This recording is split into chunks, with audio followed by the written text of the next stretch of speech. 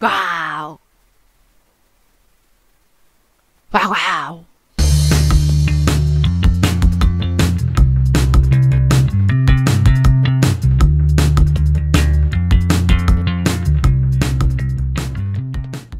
Hello, I'm Mation. Welcome to the second episode of my shark series. In the first episode, we have finished making the sea. Now, we should start working on the fin, the shark fin. As always, we have to first make a new sprite. Before drawing anything, we select the right color. Depends on what kind of shark you have in mind, you should select a color to suit your style, your shark's style. A cartoon shark or a realistic shark? Draw the shape of a fin. You can use the tool we have talked in another episode before to modify the curve. There are many control points on our curve. You can delete some of them with the backspace key. Hold the Shift key to select multiple control points, then press backspace.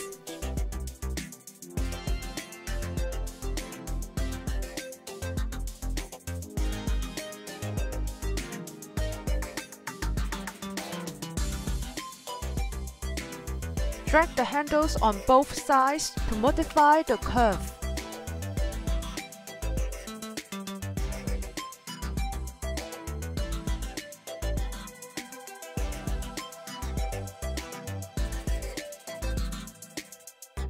Okay, when it's done, we can give this sprite a name.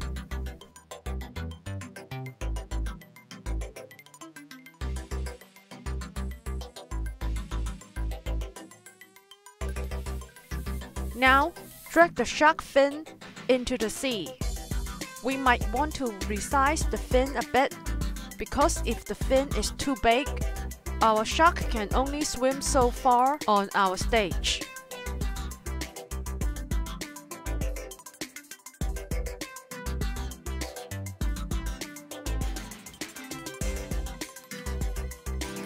Drag out the green flag event. It means our shark movement will be started when the green flag is clicked. I do not want my fin in front of the sea, so I want it to go to the back.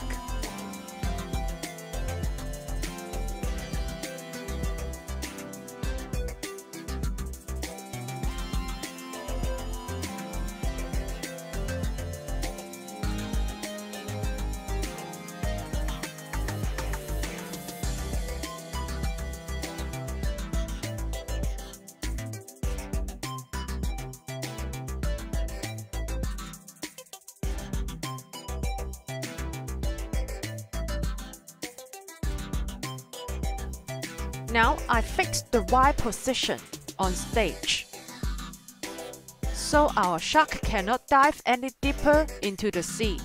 But I want the X position to be random, so our shark can start at any point on the X-axis, the horizontal position. Observe the background image on our stage.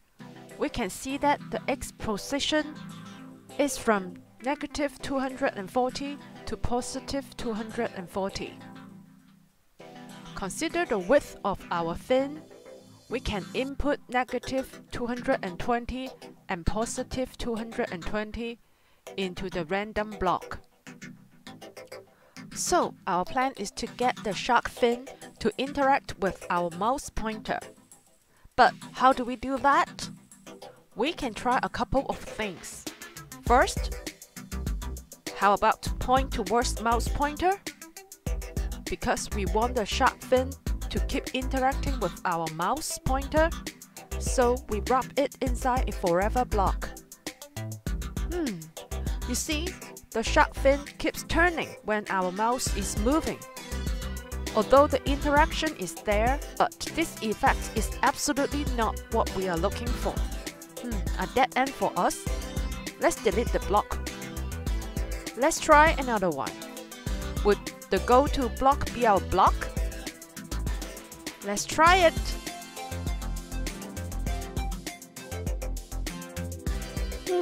This time, our shark fin snaps into the position of our mouse. This is not what we want. Alright, let me introduce you a simple way. We will have another way to do this in episode 3. This is the time for me to introduce you the if-then block.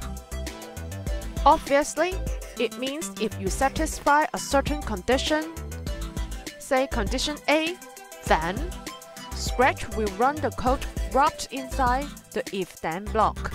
Let's give this block a condition. Say, if the position X of our mouse is bigger than 0, the shark fin has to say hello. You can observe the background of our stage. X0 and Y0 is at the center of our stage, which means our mouse moves to the positive side of the X-axis. The fin should say hello. We've finished test the if-then block. Let's try the if-then-else block. This block allows two consequences. Say, if the condition A is satisfied, it will lead us to consequence 1 or path 1. Otherwise, else, it will lead us to consequence 2 or path 2. So, two different futures. Let's try it. This time, if the X position of our mouse is bigger than 0, then the fin should say positive. Else, if it is less than 0, it should say negative. It works fine. It's time for us to duplicate costume 1 into costume 2. Let's select it and flip it horizontally. You see, I want the fin to face one direction when the X position of our mouse is positive. Otherwise, when it is negative, I want the fin to face the other direction. It also means we have to switch the costume. This is how we do it.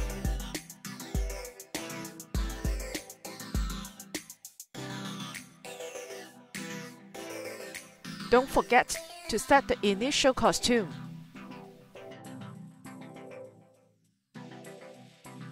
Testing time! It looks strange, don't you think? The shark fin doesn't look like the one I draw, don't you think? Do you know what I have done wrong? Yeah, I forget to rotate it back, because we have experimented with the direction before. Change the direction back. So, it is fixed now. Let's try again. Now the direction is fine, the facing direction is also okay, but it does not move. I need my shark to swim. To do that, we need another if-then block. This time our condition would be if the X position of our mouse is bigger than the X position of our fin. Then we should change X in the positive direction by 10. Now we have to do the same for the negative direction.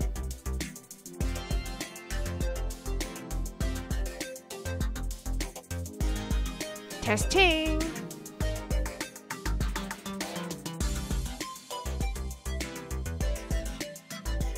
This time I want to move my fin a bit forward. Maybe a layer forward? Seems okay, but there is a gap. You see it? Let me fine-tune the Y position. Make the shark dive deeper.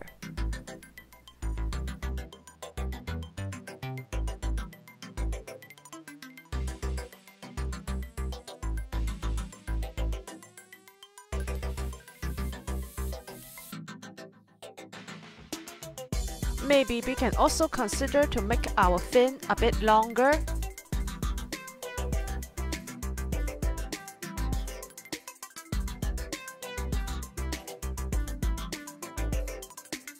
Ta-da! It's done!